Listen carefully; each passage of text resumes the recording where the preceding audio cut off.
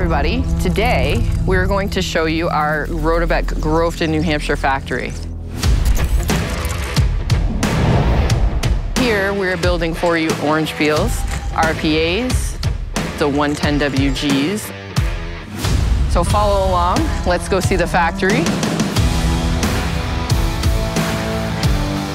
Hello, I'm Patrick Platt. I'm the production manager here in Groveton.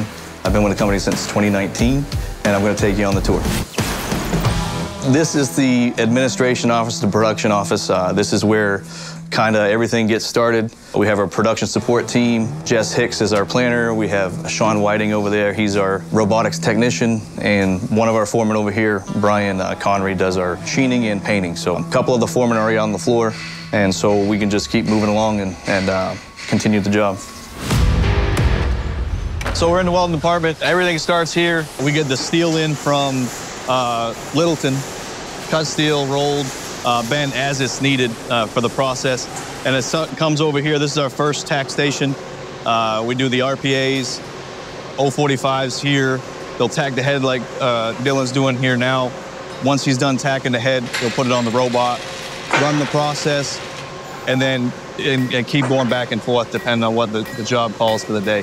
But this is where the Rotobec power attachment starts, right here. Yeah, so as we move down the line, it's pretty much the same thing. We do the RPAs here, the jaws of them.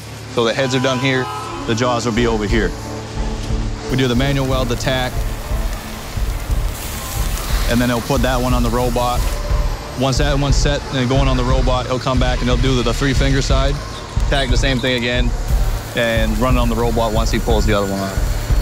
All of our next tacking and welding stations create our orange peel grapples, the jaws.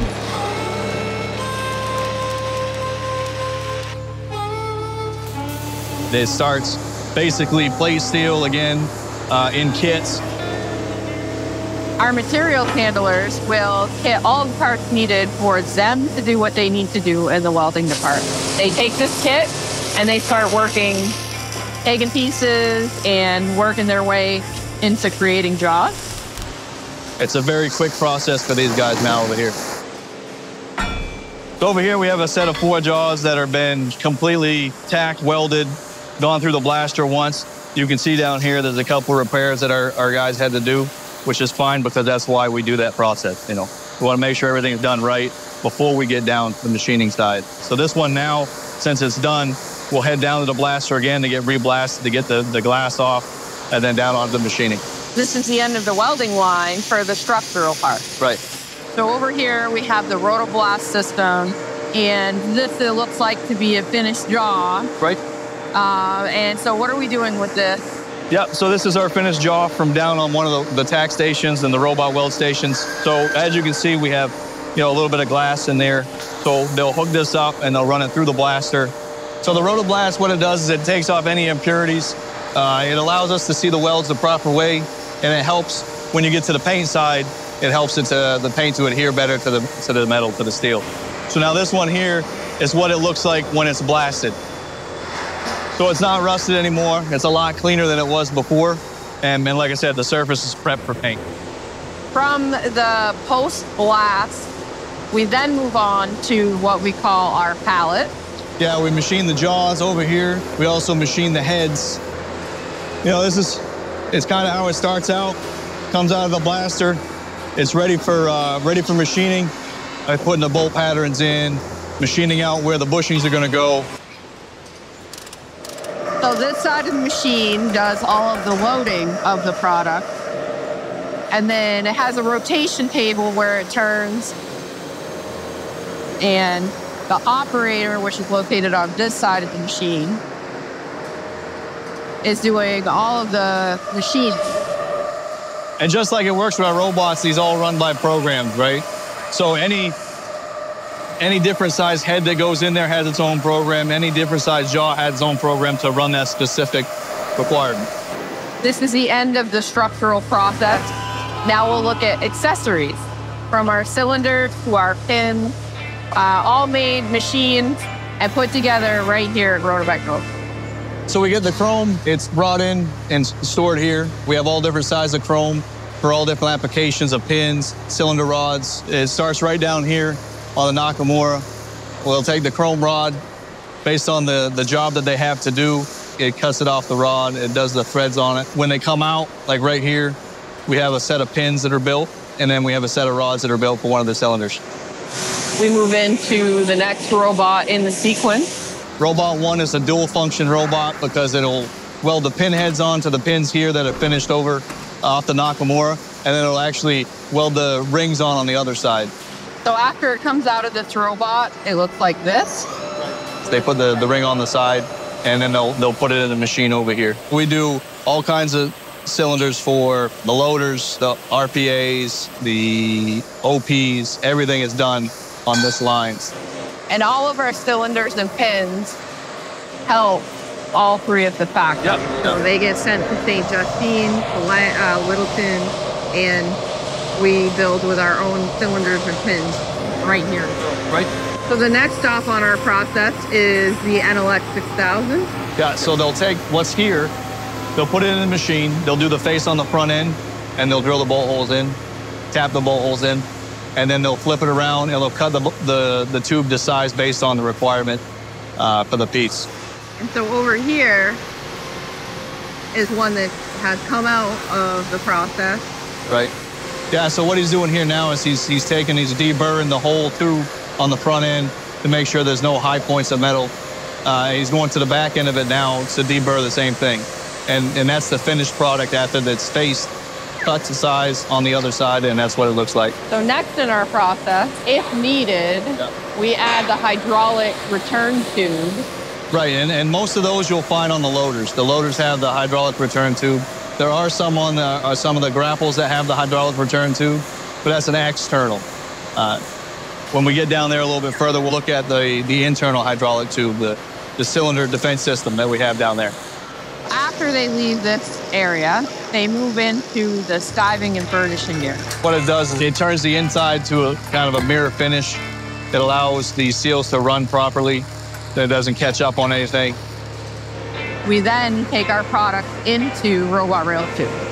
So this robot does two processes. The initial process is to tack the head to the jaw, make sure it's lined up straight. So the travel, when it throws in the cylinder, it's where it needs to be. And then they'll weld they'll run a couple passes for the robot to weld the head to the rod there. And in this machine too, they also weld the heads onto the cylinders itself. And then it processes down to this line, down to the gun drill. The gun drill has one function really. It puts an internal chamber into the cylinder. So this is a finished product. The cylinder head is now welded on here. But what the gun drill does is it installs that internal chamber into the cylinder itself for the hydraulic return. You then take it to last and final process on the machining line, and it goes into the old Mori. Right, and what the old Mori does, it takes the cylinder tube and it basically finishes it up and gets it ready for the assembly process. So inside of this room, it's a controlled environment. The cylinders cannot have any dust, contaminant, debris inside the cylinder for the seals to work effectively. So we have built a room inside the factories. So once they roll in and the tubes come in here, they'll start building the tubes with the pistons on the other side. They'll mate everything together like Randy's doing over there. Leak test them. They'll leak test these because they have water tubes on them. It's just a test to make sure it's a good weld and it's going to hold pressure when they're pressurized on the machine. So after all of our manufacturing processes are done, from structural to accessories, we then bring everything into the paint prep area.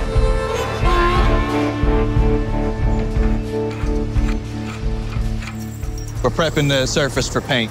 So in here, it's as simple as spraying it down with soap and washing off any residue that would keep the paint from adhering to the metal. After it gets done with its bath, they will bring these parts out and further prep it with a little bit of tape. Right, they'll tape off what they need to tape off to keep water from getting into anything. And then when that's all ready, it goes through the doors into the paint. This is where they do any last final inspections on the part, and then they spray it. Depending on what the customer wants, it's either going to be green or black. It's what we paint here at Groveton. After we get done painting, we take everything out and we stage it in drying. there's really a couple of different spots that we have stuff drying in. So over here we have our rotations drying on the rotation drying rack here. We have drying racks for the cylinders. And then over here we have the jaw racks that'll continue to dry after they're pulled off. And so once everything's put over here from the paint booth, then we start into our final or sub-assembly. So a sub-assembly, we build the sub-assembly components. The technician will build them up, either a 2-section or 3-section, depending on what the application calls for. And these generally go for our RPAs, the Rotobec power attachments. They have the motors that they build up with them too. So this is all RPA right here. And then everything kind of goes on. I mean, he'll assemble these cylinders here. He'll put the protectors on down here, and then put all the bolts and everything in to make it a full unit and prep these for the final assembly down here. We have our pin drying rack and our pin prep rack over here. She'll dip the pins, she'll let them dry, and then once they're ready, they'll actually go down here. She'll kit the parts up for these guys. So in this area, we also do kitting, like in our welding side. Right, so it's important to do the kitting because like it normally does, it gives us time back. She'll kit up all the parts. Everything that goes on either an RPA or a grapple or an 045 is kitted and put on these carts, ready to go. And it does save a bunch of time. So after we finish our sub-assemblies, move into the main assembly of the grapple. Finishing up an RPA here. It's an RPA 3045 with a saw on it. So it's going to have a section 3. So we'll end up, once they're done here, they'll put the saw on and they'll test the saw along with testing the unit at the same time. You know, moving down, we got a OP5 half closed. So the half close allows us to get more material in, the customer get more material in the jaw when they're doing their work. So they'll hook it up to the hydraulics, and they'll run the throw on the jaws to make sure it's opening and closing, making sure that, and this is where you actually test the cylinders as well. So we'll make sure the cylinders are operating properly and make sure that, you know, it's gonna go out to the customer the right way. Then this next one has a magnet on the bottom. So it's one of our mag grabs. It's used a lot in scrap yards, primarily, and it's something that's been working well for them for a while. After we get done building all of our grapples get moved into the transitional period between assembly and shipping. And so in this period, this is where we have our quality come through and do the final inspection from the assembly process. Our quality guy, he has a checklist that he generally goes over, and once that's all taken care of, he'll sign it off, we'll assign the serial number, and it's ready to go. We then come down into the shipping department. Their job is to get this ready to send out to the customer. So they're going to lay this grapple down on a skid. This is it. This is the final process. Now we just have to send our grapples out to you. This concludes our Rotobec factory tour of the Groveton factory. Thank you for joining us today. We really enjoyed taking you through our process. We're very proud of the work that we put into every single one of the grapples we provide to the customer. Yeah, we appreciate you stopping by to kind of see what we do in this little factory in the woods, building big things, making big things happen. Always proud to be built in the USA. Thanks for coming.